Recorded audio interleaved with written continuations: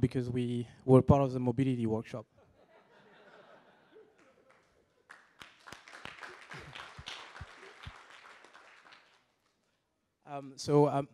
Briefly, our passionate group was gathering technologists, urbanists, architects, engineers, C-suits, and we ran experiments and tried to foresee a possible and desirable future for African mobility. And we had an horizon which was 2030. So that was quite exciting.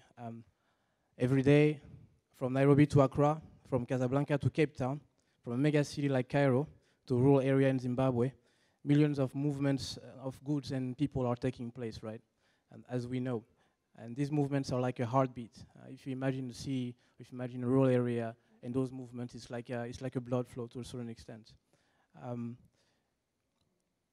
But these movements are also sort of like constrained by some challenges when it comes, whether it's transportation, for transportation or for logistics.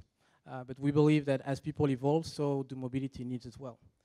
So within our group, we focused on what is at stake, some current constraints, and how successful local experiments could actually be scaled. We considered major trends impacting movements such as infrastructure, travel modes, technology, and we imagined plausible scenarios for more sustainable and efficient mobility on the continent. So here's what we believe.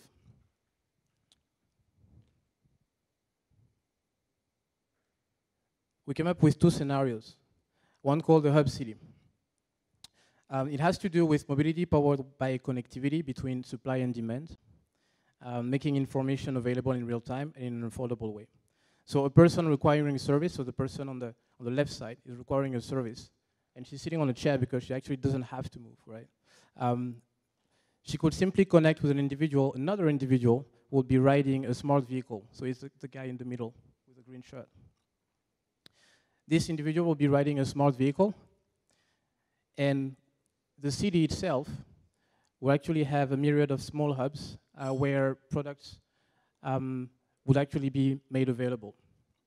And all this hub network would actually be, every hub will be at within a 2-kilometer radius from anyone in the city. So it's actually quite exciting to imagine how the city would evolve around people's transportation needs. Another scenario, which is the network cities,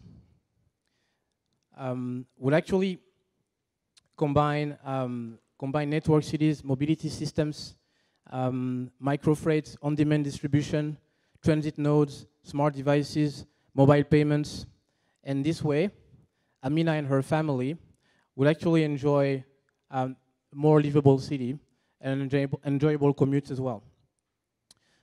In both cases, multimodal transport systems will actually become the norm.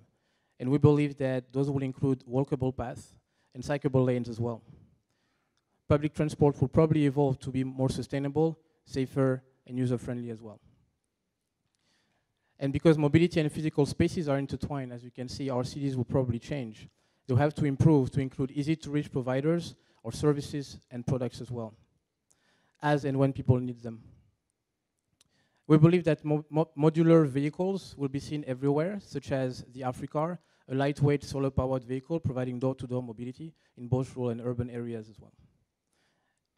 So we strongly believe, as a group, that the future of mobility in Africa is underway, that it will be powered, that it will actually power accessibility to education, to health, to employment, to food, and so on and so forth.